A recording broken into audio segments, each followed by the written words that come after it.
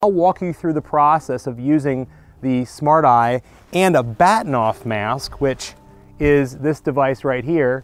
And a Bahtinov mask is used to get perfect focus using the wavefront properties of light. This particular Bahtinov mask, I printed out on my 3D printer. I designed it on Fusion, and I went to a website to kind of get the Bahtinov mask itself. And look at that, there it is.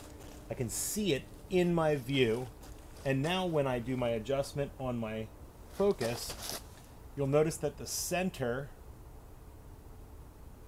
goes off to one side when I go into one direction, and the center line goes off to the other side when I go the other direction.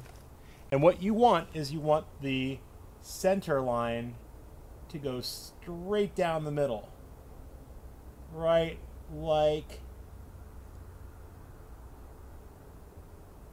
that. And you can actually see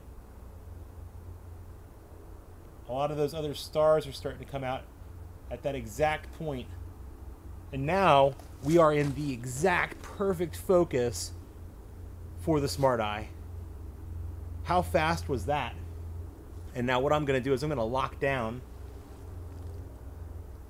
my focus. I can still see it in there that my Bahtinov mask is working.